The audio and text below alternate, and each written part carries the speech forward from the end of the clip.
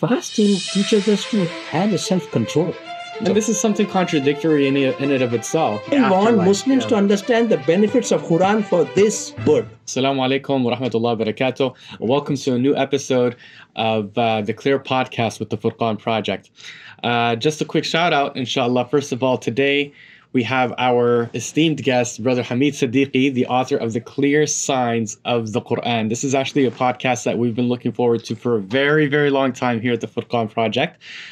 These are books that I've benefited from immensely. Alhamdulillah, we've gone live on social media. We've talked about, some of the signs and the miracles and the science and the logic behind what's going on in the Quran and why Allah subhanahu wa ta'ala talks about, certain miracles and so on and so forth. And here, alhamdulillah, we have the man, we have the genius behind the text, Brother Hameed Siddiqui, and we are so honored. We are so honored for you to join us, alhamdulillah. So jazakumullah khair for being with us. Thank you very much for such a generous introduction. I feel more humble when anybody tries to give a introduction like this.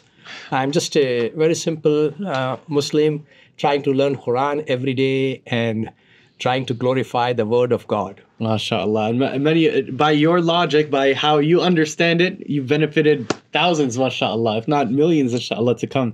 Bi'idhnillah tabaraka wa ta'ala. So jazakumullah khair for all of your efforts and jazakumullah khair for everything that you do. Alhamdulillah. Tayyib. Let's just get right into it, inshallah.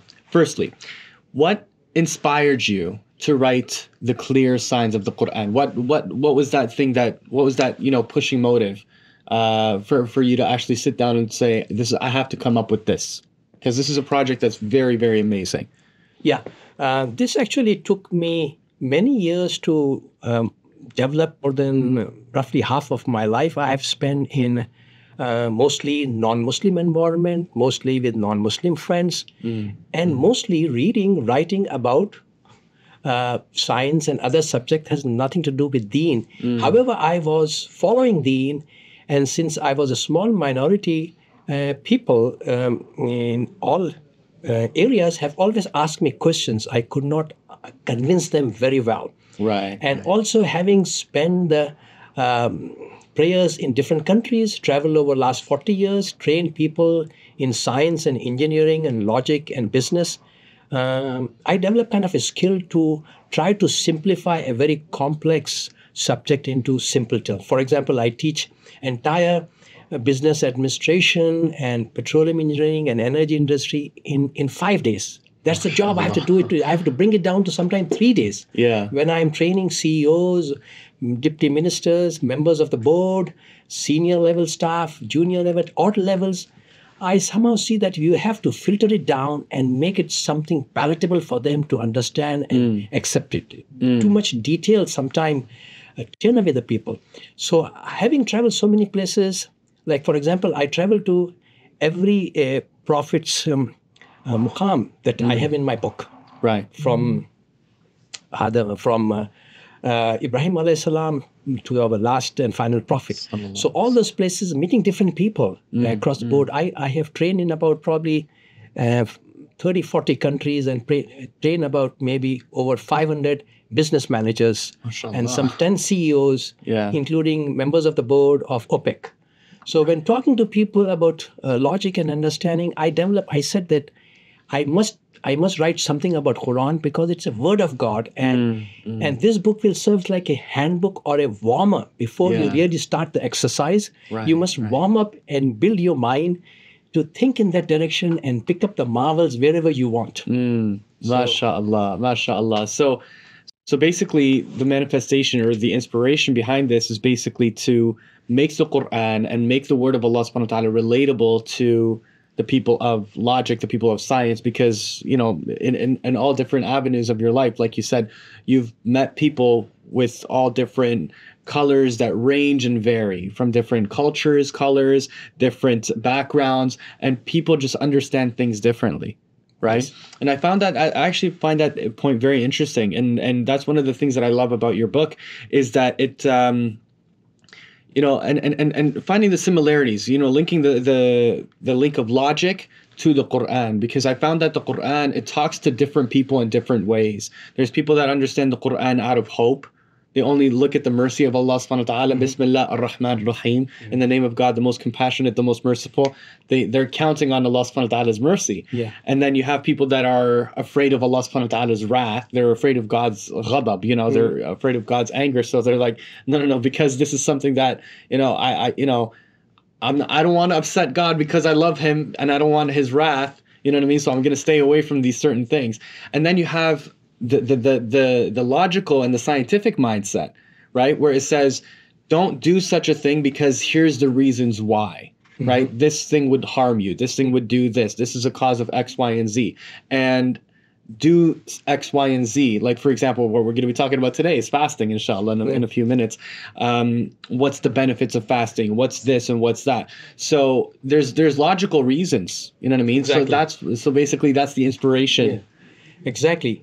And in addition to that, I thought that when I mentioned the clear signs, there are clear signs today with the most advanced technology. For example, did the community of Prophet Lut really get destroyed?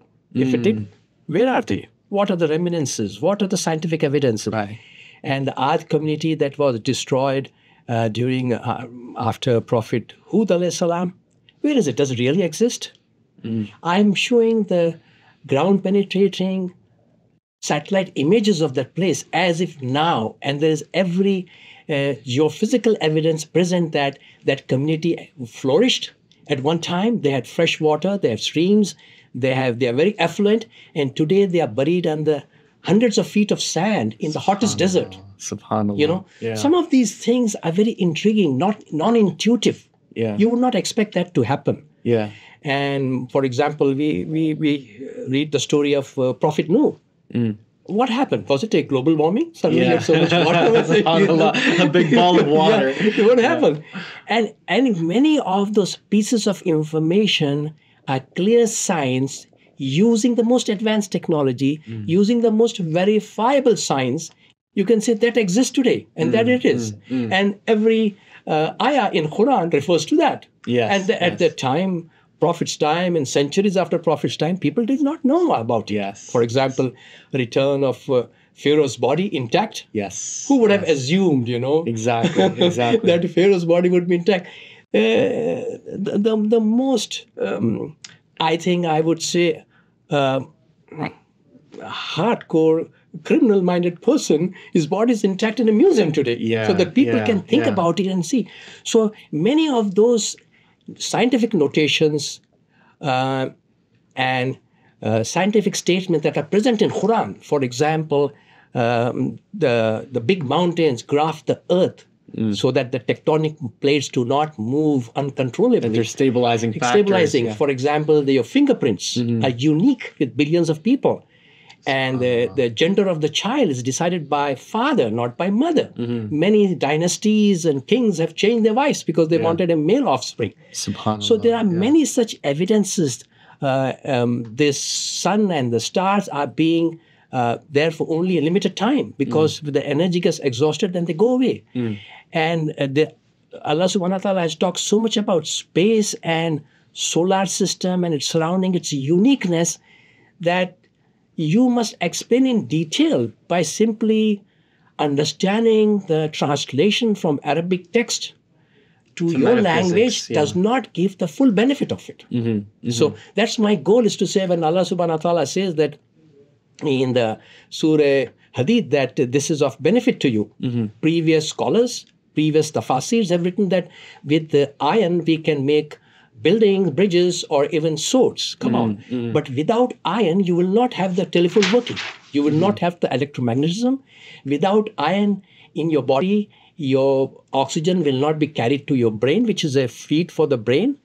And so many things are there that are of scientific nature. As we progress, we realize it's with clarity with the new science and technology. So this clear science is for all times. Subhanallah. Subhanallah. So that's a very beautiful thing, because Allah subhanahu wa ta'ala says, فَاسْأَلُوا أَهْلِ الذِّكْرِ إِن كُنْتُمْ لَا تَعْلَمُونَ. Ask the people of knowledge if you don't know something. Right? So the fact that Allah subhanahu wa ta'ala is talking about metaphysical equations, you know what I mean? What does that say in metaphysics? What does that say when it comes to stargazing back at the time of the Prophet sallallahu alaihi wasallam and after that? So that's actually amazing. So subhanAllah, to actually manifest that and put that into an actual text that's understandable to the people of that to the people of knowledge, to the people of dhikr in that sense is a very beautiful thing, mashallah. Before we get into the topic of fasting, Allah subhanahu wa ta'ala, He says in the Quran, بعد أن نقول أعوذ بالله من الشيطان الرجيم يا أيها الذين آمنوا كتب عليكم الصيام كما كتب على الذين من قبلكم لعلكم تتقون. O you who believe, fasting has been prescribed to you, just like it's been prescribed to the people before you, لَعَلَّكُمْ تَتَّقُونَ, so that you might find piety. So the people before us, obviously we know are the Jews and the Christians, because Judaism, Christianity, and Islam, they are the three monotheistic religions. So can you please describe some of the similarities between the three religions? And some of the differences as well. Yes, for example, this is a very interesting question. Let me answer that. I will narrow it down. In my book, I've probably written about 40 similarity and differences, topic by topic. But I'm going to reduce it to probably 12 of them. First and foremost, let's compare and look at that similarity and differences between three religions. And take a subject like Jesus Christ itself. Where does Jesus Christ stand in Islam, in Christianity, and in Judaism? Similarly, we'll look up few topics and say how we compare. For example, Isa alayhi salam was highly revered prophet. Yes. One of the most revered, one of the most often mentioned prophet, and born to Virgin Mary, no father. And he is, whereas in Christianity, he's the second person of the Trinity and born to Virgin Mary. So similar idea. But in Judaism, an ordinary Jew, not the Messiah, nor a divine person. So the Jews believe that he's just an ordinary Jew. Yeah.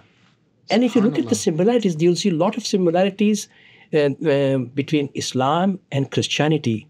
And most of the time, Judaism denies it. Yes. However, very common. Today, Judaism and Christianity are very close. And they both kind of oppose Islam. But if you go, second point, Jesus Christ's mission. Isa alayhi salam proclaimed the Injil, which is a holy book. Yeah. One of the Bible. One of the four books, the Bible that came.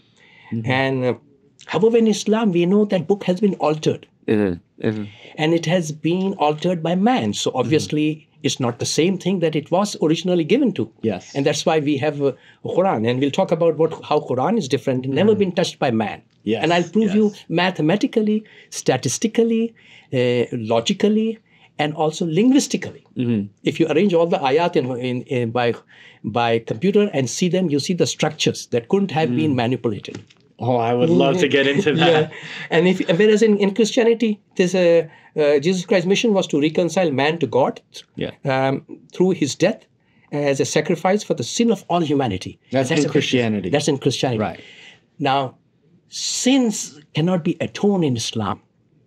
Whereas in Christianity, Isa alayhi salam took the world's sins. So that's something we don't have. We don't believe in it. Yeah, every individual is responsible. We have an accountability. Yes. I cannot give my accountability to you and I go and do what I want and you suffer on my behalf. Right. The whole idea of the scapegoat. It doesn't look very right. Yeah. And that's why people say you cannot mix religion and politics. Whereas in Islam, there's no such separation. It's a facts of life. You cannot say this is inside the religion, this is outside the religion. Everything is under deen. Yes. Now, of course. When it comes to Judaism, they reject the idea of Jesus Christ as a Messiah. Again, a huge difference. Big when they are not considered him as a Messiah, they just discover him as something else. We'll keep that aside. There is not much left. Whereas for us, he's the very revered prophet. Yes, min ulul azmi min ar-rusul, from the 5 most prominent prophets, actually. Yes. Yeah. So now, when it comes to Jesus Christ's death, Isa alayhi salam, we believe, was taken away. He was not crucified. Yes. And he's going to come back again. Yes.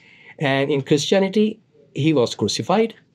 And Jesus was crucified for his claim to be divine, according to Judaism. So they both believe. So the Jews believe that Isa alayhi salam, the Jews believe that Jesus, the son of Mary, was crucified because he claimed divinity. Yeah, he claimed divinity. Right, which is also a lie because he never claimed divinity. Yeah, that's true. Yeah. So that's where we are very logical. We say that he's taken away and he's going to come back, which is same thing in Christianity. That actually makes a lot of sense. I'm sorry to cut you off because this kind of highlights something right here.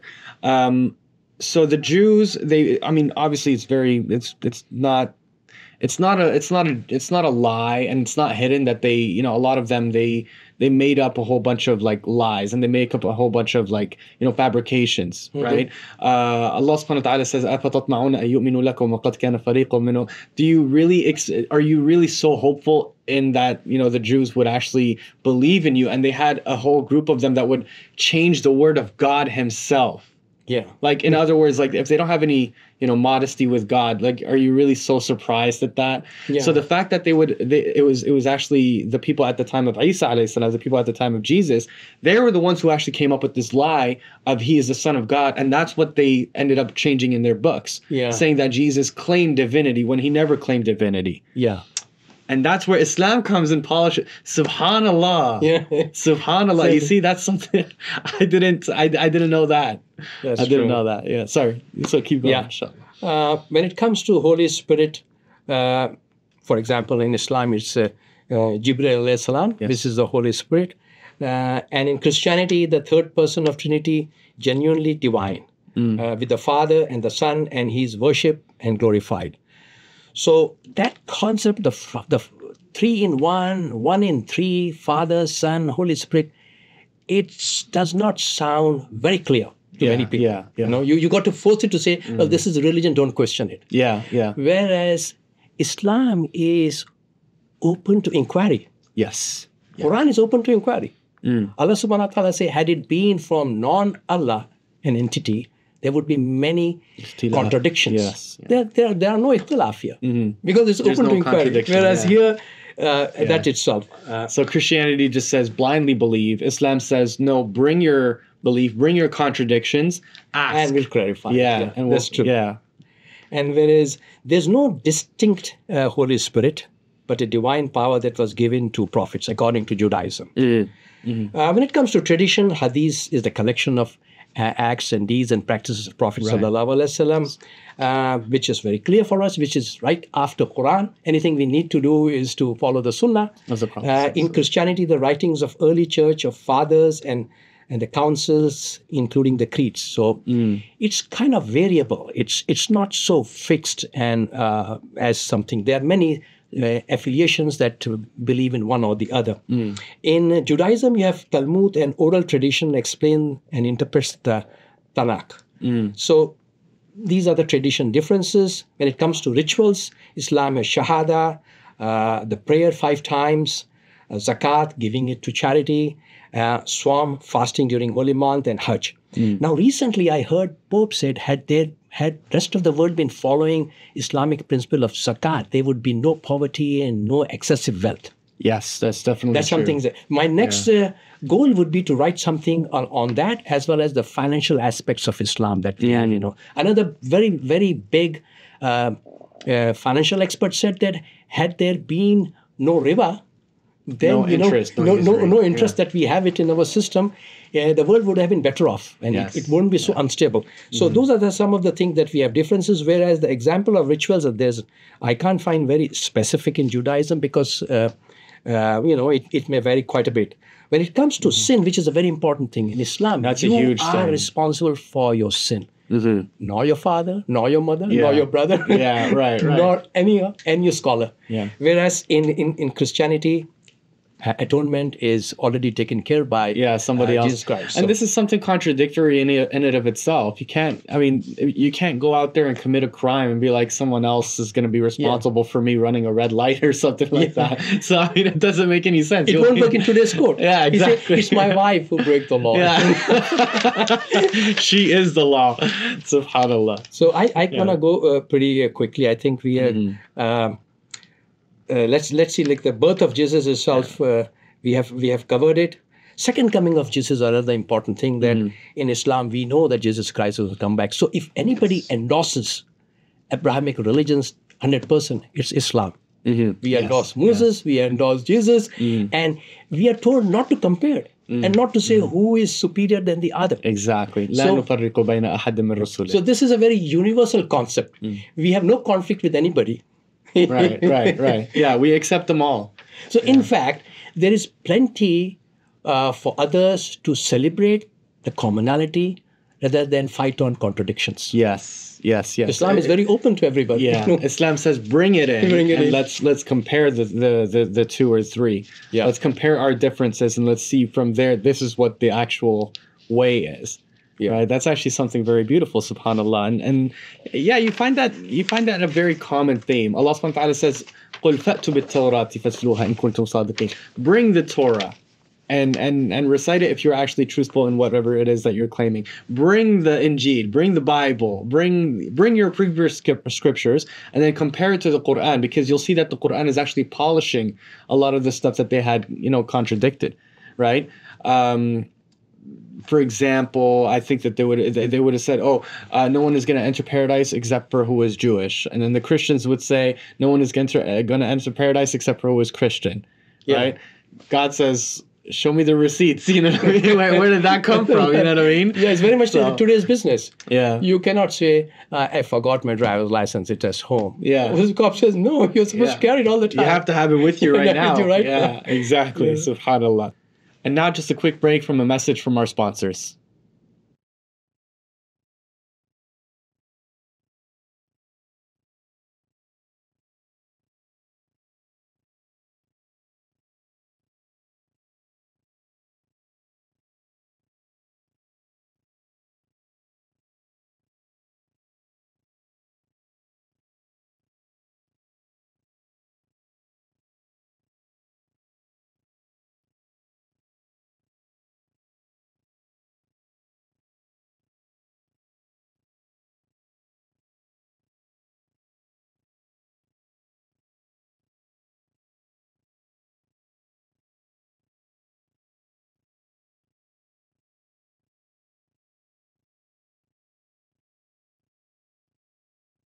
Assalamu alaikum wa rahmatullah, and welcome back. Of course, alhamdulillah, we have Brother Hameed Siddiqui, the author of the Clear Signs of the Quran, volumes 1 and 2, and he's also working on some amazing projects. Now, what I wanted to talk about today is, inshallah, the benefits of fasting. So obviously Allah subhanahu wa ta'ala wouldn't put anything in the Quran, He wouldn't prescribe anything to the human being just for the sake of having it there. Mm-hmm. Obviously there's scientific benefits, there's spiritual benefits and things like that. Now, what are some of the scientific benefits? Like what happens to the body when a person goes into this dry fasting, as they call it? Thank you very much. It's a very good question. As I mentioned, and as I have dealt this subject, the clear signs of the Quran, the words of God has been good for all times. It's not just some centuries back they were okay, but now it is not. It doesn't get obsolete. Now, when it comes to fasting, in 2016, a Japanese scholar found out that fasting has so many medical benefits. Now, we follow and we follow Prophet and read from Quran that we have to do fasting simply because God told us. But it shows us that anything that God has prescribed for us has benefits for us in this world. Most of the thing that I've dealt in the subject this text of God is to get the benefit for this world. Of course, as a bonus, you also get the benefits in Akhirah. Yes, but of course, we live it once. So, yeah. But fasting removes the harmful proteins that are developing in the body. Okay. And that I have explained in the book with about 16 references from National Health in US, as well as the Nobel Prize winning theory called autophagy, which kind of nourishes the cellular system of our body. Right.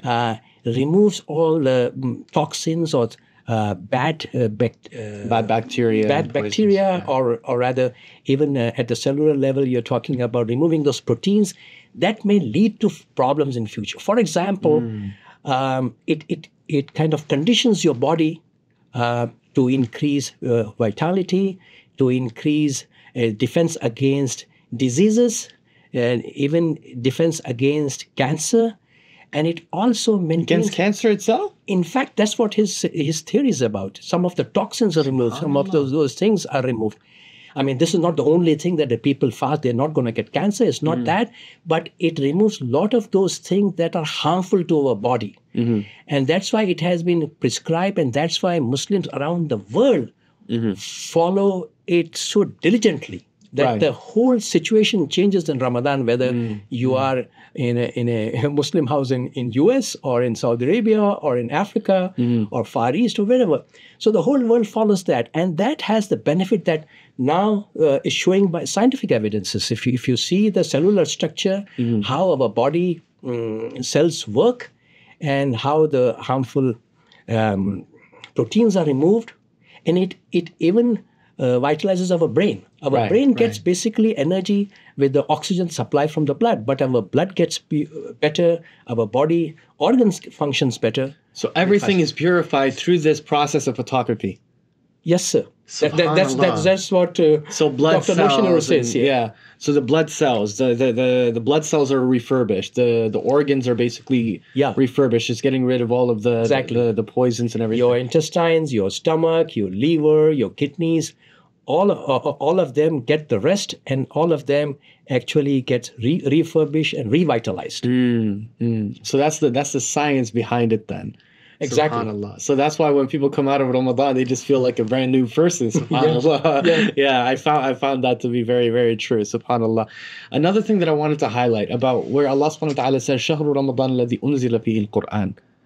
This month of Ramadan is where the Quran was revealed.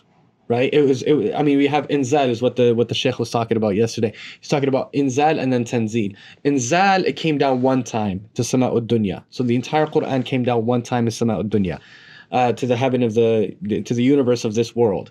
And then over 23 years, kana munazzalan, like it was revealed piecemeal to the Prophet sallallahu alaihi wasallam, according to the incidents around him, and certain incidents that would happen. Then Jibreel alayhi salam, Gabriel would come, and he would say, "This was revealed by your Lord." So not only is it a beneficial thing for the body, scientifically speaking, of course. It's also something that's very important in the religious aspect. So can you explain a little bit more when it comes to the religious aspect? What are the benefits religiously with Allah subhanahu wa ta'ala? So one thing is sami'na wa ata'na, we hear and we obey. But what are some of the things that are religious about it? The religious benefits. Yeah, I think it improves your spirituality. First and foremost, all humans have weakness. For example, it's difficult to control ourselves. Control our anger, control our desires, control for something that we really like to have. So fasting teaches us to have a self-control. And that helps spiritually. A lot of our desires are controlled when we do fasting. And spirituality, you get better off. If every individual is well controlled within himself, there won't be any argument between you and your wife or your brother or your parents or anybody else. Or the idea of self-restraint. Self-restraint is what it teaches you, Yeah. So you become calmer and you deal with the subject in a peaceful manner. Because peace is the main concept for us. We want to bring peace. When you wish somebody, Brother Ustad Ahmad, you say, peace be upon you. Yeah. So self-control brings peace. Peace brings good feelings. Of course. Yeah. And it spiritually tells you that somebody in control of you. You're not in control of yourself. So you now start relying on Allah subhanahu wa ta'ala. If something goes wrong, you say, may Allah subhanahu wa ta'ala guide me to correct it. Yes. If somebody is being too aggressive on him, tell may Allah subhanahu wa ta'ala guide him also to correct himself. You're reminded, Allahumma inni sa'im. Ya Allah, I'm fasting. I'm not going to react. You know what I mean? So, if I wasn't fasting, it might have had to been something. But now it's because we're fasting, I'm going to let it go. I'm going to chill. You as a devotion, transfer all your controls to Almighty. Almighty is in charge. Come on, we are only in charge for limited things. Yes. Most of our fundamental things, we are not in charge. We rely on Allah subhanahu wa ta'ala's guidance. Even our brain, when it gets the guidance, it reacts in a nice manner. If you face a calamity, you'll be more peaceful and you say it belongs to Allah. Right. Otherwise, you will see, I have done a mistake. And you'll burn yourself inside. Emotionally, you'll be destroyed by thinking it. Yeah. So fasting helps you in not only physically, health-wise, but also spiritually and also psychologically. It gives you that concern. If you are peaceful to me, it's hard to be too aggressive with you. Yeah. If you're polite to me, it's contagious. I got to be polite with you. Yeah, of course. SubhanAllah.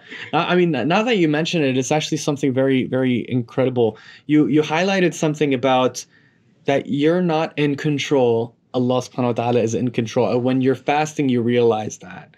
Because when someone is fasting, they realize the blessing of food. Yes. Right? We were sustained all this time throughout our entire life, and not once did we ever starve to death, as they say. That's you know what I mean? So the sustenance comes from Allah. We think that we're in control, but really it's not. So it's a matter of putting your full trust in Allah subhanahu wa ta'ala, as كما قال النبي صلى الله عليه وسلم لرزقكم كما رزق الطير. Like if you really put your trust in Allah subhanahu wa ta'ala, He would enrich you just like He enriches a bird. It goes out in the beginning of the day empty stomach, and it comes back at the end of the day with a full stomach. Subhanallah. Subhanallah. Yeah. And I find that hadith very beautiful, because it's like, it teaches, I mean, the Prophet ﷺ, according to Imam al-Nawawi, he says that it's the reason that the Prophet ﷺ used the analogy of a bird is because that's how the heart of a believer is. It knows that it's not in control of anything, and it's only Allah subhanahu wa ta'ala that's in control of everything. That's true. So even that aspect of fasting really reminds you of that. Exactly. SubhanAllah. Can you explain one more time the idea of autography? Because I find that just incredibly amazing. The fact that your body is flushing everything out. So what's the process of autography? What is that? So if you see in the cellular structure, our cells are continuously being developed, and the old cells get removed, damaged. So there's a constant renewal. Our system is very dynamic. Right. While we are sleeping or we are awake or everything, our cells are functioning all the time. And this individual cell is a complete body by itself. If you see in the book, you will get to know that.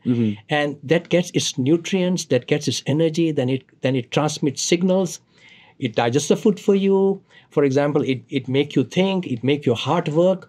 All of these, while in the process of this metabolism, do end up meeting with proteins that can be harmful. So autophagy, according to Nobel Prize winning theory that Dr. Oceanero presented, it removes all those toxins or the bad material from the cells and filters it and keeps it revitalized. So it attacks those kind of things. So like within the body, it recognizes these bad cells. Yeah, and it removes it. Got you. And also, for example, I mean, in a very simple, in a mechanic sense. Right. You got to Yeah. if you want to service your camera, right. If you want to service your car, you cannot running the car and service it. You got to give it a stop, look inside, remove the thing, change the oil, make it fresh, and then go. So, in very simplistic terms, you are giving your body organs the digestive system tract, which is actually a feeder for rest of the body, giving it a rest, and it's allowing the other organs to revitalize during that time. And as you see in today's world, today's affluent world, we have more food produced today than any time in the history. And you can see there are so many health problems that by overeating. Yeah. Name one health problem that does not get triggered by overeating. Just about everything, whether it's a heart problem, whether even if it is cancer, whether it is even the bones getting weak because of the excessive weight.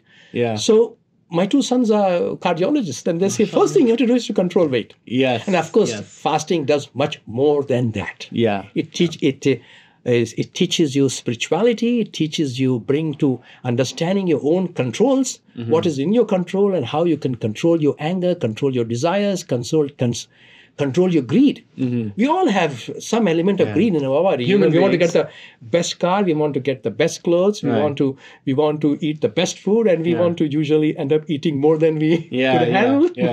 So all of those things, desires are Allah subhanahu wa ta'ala has built into our system. Now, Islam and Deen has full of benefits. We need to recognize what the benefits by jump-starting reading books like this. That's exactly it, right But this, there. this, Yeah. this kind of book, as somebody mentioned in ISNA, that this is like a workbook for Muslim. This is like a handbook for Muslims. I would simply say this is a warmer Yeah. to understand Deen. Yes. Because once you understand the scientific notions, the benefits for this world, whether it's financial benefit, whether it's a spiritual benefit, whether it's a health benefit, whether it's a psychological benefit, whether there are about 23 branches of science I've touched. And this is not only a book on science, it talks about politics and humanities, Yes. and also deals with fitna. For example, misbeliefs about Islam. Yeah. Now, fitna is worse than murder. And what can you think? Well, how can the fitna be worse than murder? Yes. Take the example, what's happening in the world now. You created enough fitna, the oppressor looks like he's oppressed, and the victim looks like he's the oppressor. He's the oppressor. So this is the fitna. With so much, I think, media coverage and with wrong reporting and hiding the facts. Hiding the facts, not telling the truth creates fitna. Of course. Yeah.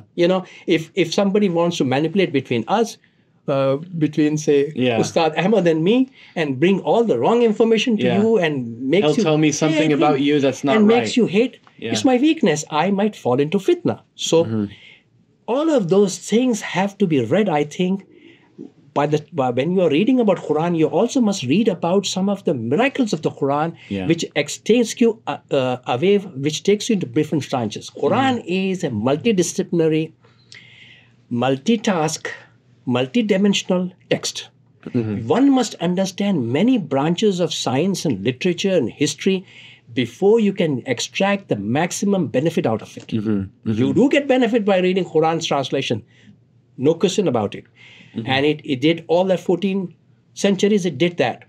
But as we progress more into science and more complex life, you need to understand more. For example, my second part of the book deals with ethics and equality and about even the politics. How should you govern yourself? What kind of republic an Islamic nation should have?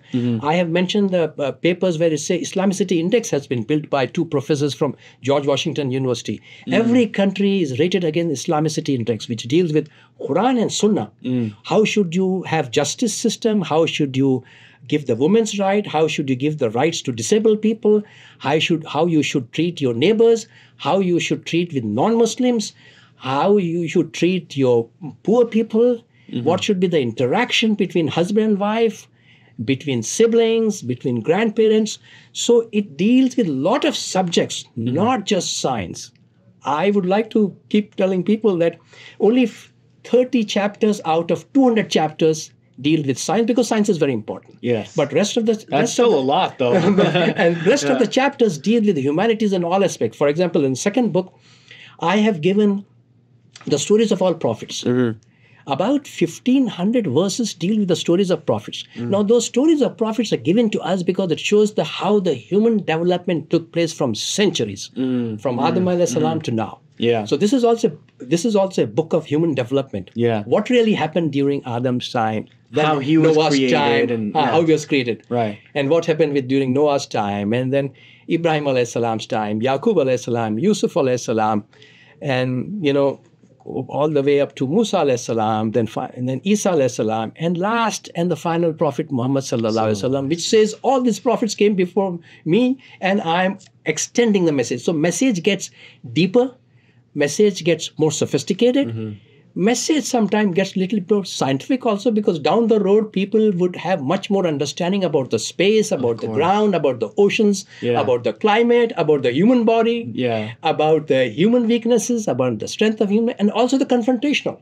Our confrontational has also become very complicated now. Right. Everyone wants to argue. This book, the Quran, is advancing the previous books sent by God. Subhanallah, that's amazing.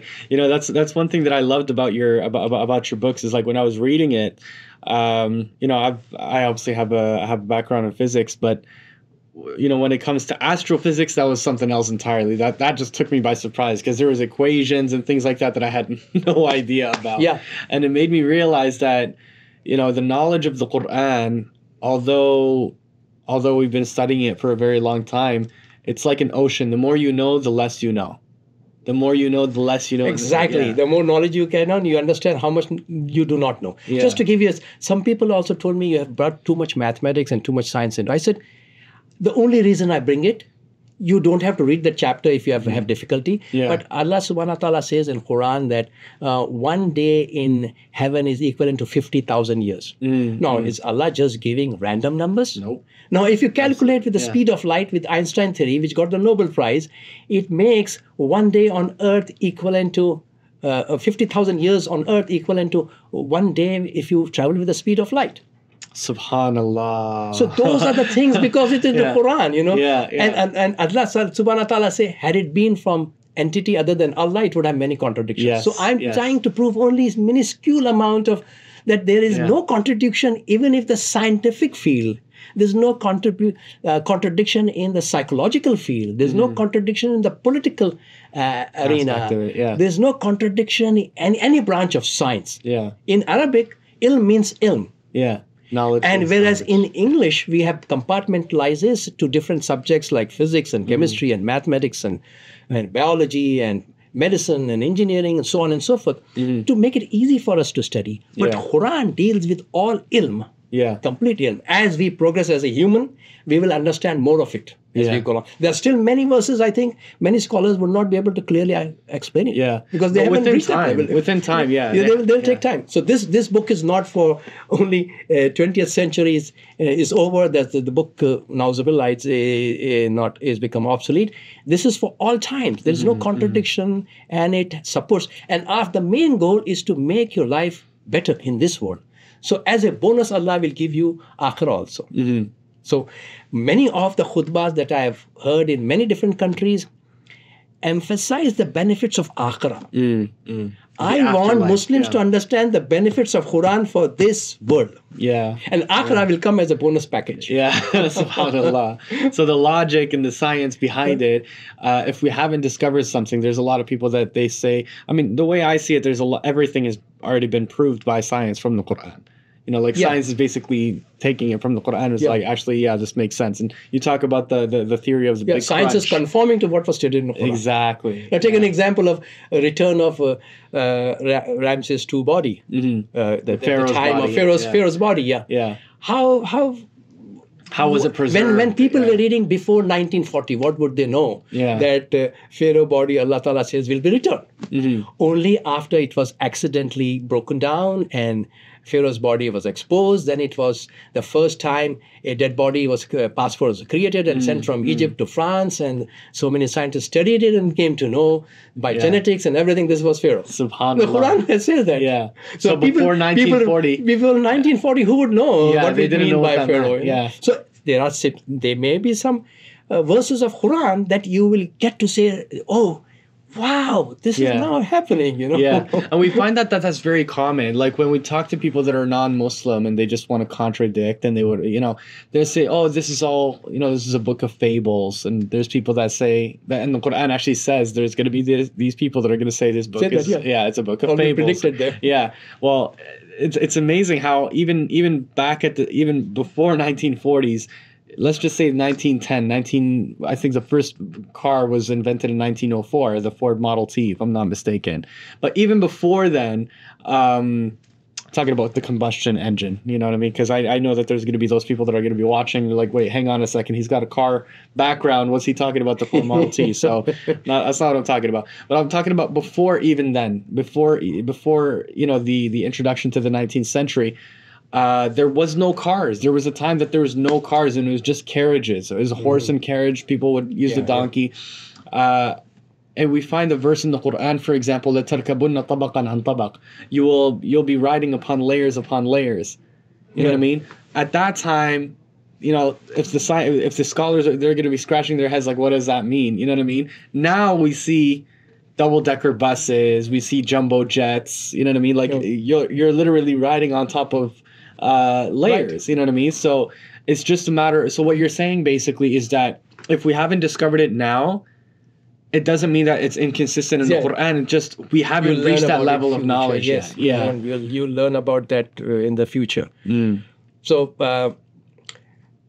another thing that this book addresses is the misbeliefs about Islam. For example, I have heard for many times back in my country that Islam was spread by sword. Come on, if you look at the different ghazawat that Prophet sallallahu alaihi wasallam fought, that way those battles were imposed on him. In the defense, he had to protect his city and his people and himself. And if you see, less than 300 people died, and the Islam was spread into different continents. And I've also compared against with the so many different wars have taken place. First World War, 17 million people perished. Second World War, 30 million people perished. What did they gain out of that? Even now, so many people are dying every day. What are we gaining about it? And those were the battles that so there is a big value for blood. Prophet ﷺ wanted to save the lives of Muslims or non-Muslims. He was not interested in getting anybody killed. He pardoned his worst enemies. When Fateh Makkah took place, he let everybody go and said, don't pursue them if they go and close the door. Don't go after them. Don't, whoever is in the house of so-and-so is safe. And anybody just, not fighting with you, don't fight. When you are attacked as a defense, you protect yourself. So there is so much evidence in all the misbeliefs that I have rectified and presented here.